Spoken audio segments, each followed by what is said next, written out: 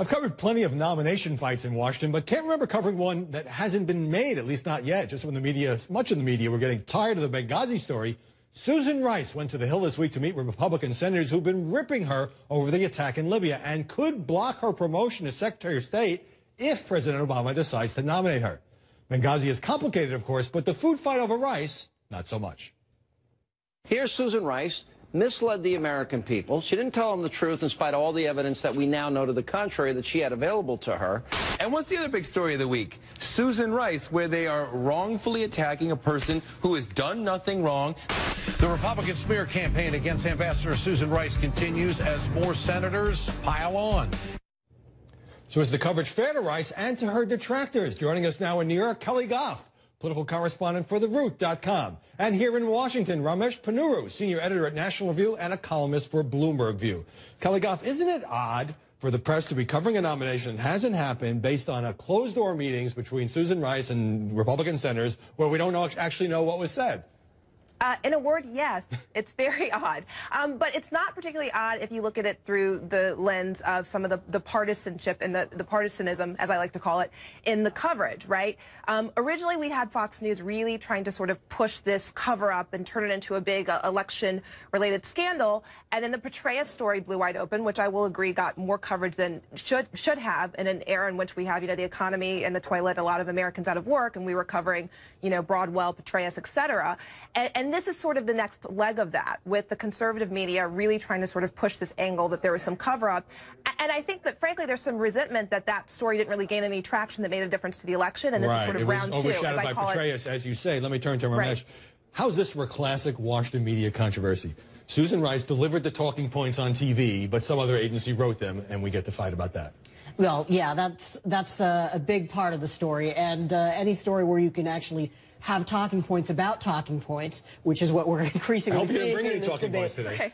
I think that the media coverage is actually shaping this, the results here, in that I think we are now reaching the point where if Obama doesn't nominate Susan Rice to be Secretary of State, it'll be seen as his backing down, and a lot of the liberal base, which has really gotten upset about what it sees as an outrageous attack on her, will be very upset. Because of the high-profile nature of the story. Exactly, because the coverage is treating her as though she were the as though she's the nominee in waiting. Yeah. I suspect you are right. I want to play a little bit more sound for both of you.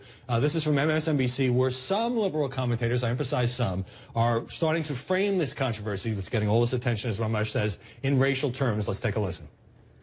And frankly, it's outrageous that there is this witch hunt going on the right about these people of color, let's face it, around this president. Eric Holder, Valerie Jarrett, now Susan Rice. He also gave us the horrible optics of he and Lindsey Graham as old white establishment folks wrongly and repeatedly attacking a much younger black woman moments after an election in which blacks and women went strongly blue. Kelly Torrey was talking there about John McCain and Lindsey Graham, but why steer this in the direction of the fact that the possible nominee, the UN ambassador, is an African-American? What does that have to do with this controversy?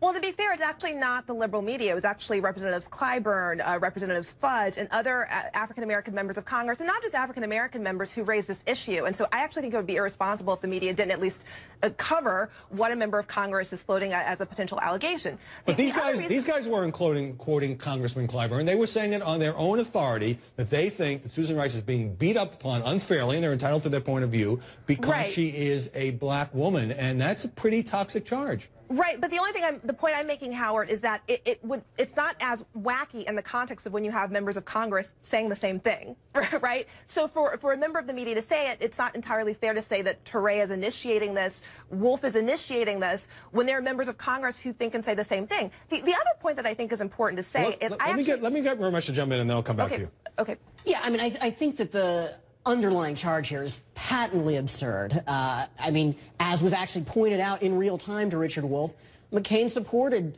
Condoleezza Rice's nomination to be Secretary of State. He obviously doesn't have any problem with black women being in that position. So you could say he's being partisan, but not racially that's right. I mean, you motivated. can say it's unfair, you can say it's partisan, but I think that specific charge is just outrageous. And yeah, I completely agree with Kelly that members of Congress have been making this charge, and it ought to be reported that they're making this charge. But I think commentators who are adding fuel to that fire are being foolish and irresponsible. Can I respond a little bit, though, on one place where I really disagree, is that I don't think anyone's going around saying Senator John McCain hates black people and is this raving racist. I do think that the questions, though, that they raised are worth exploring in the context of the fact of, it's sort of like, Howard, the only way I can explain this is it racist to call someone lazy? Is it racist to call someone cheap? Is it anti-Semitic to call someone cheap? No, not in and of itself.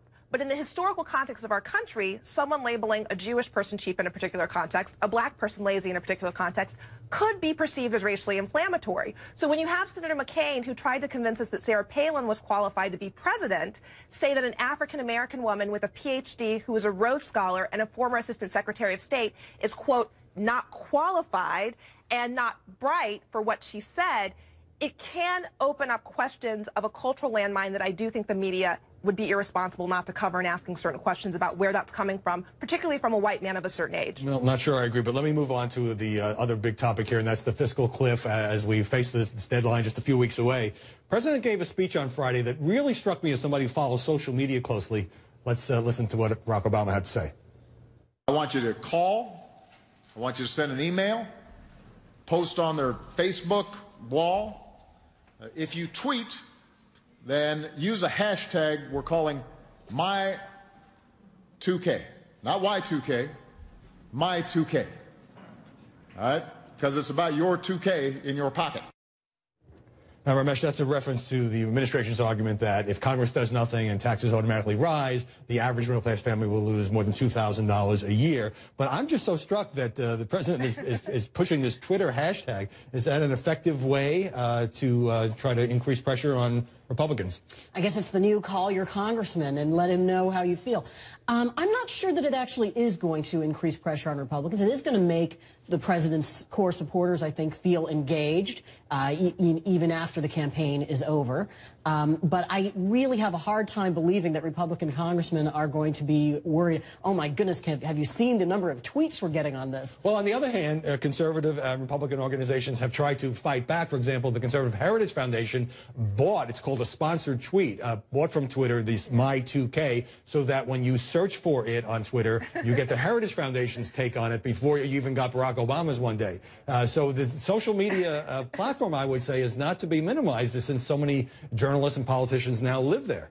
Kelly? No, look, and the studies have proven that Facebook and social media can actually increase voter turnout, so we can't entirely laugh it off.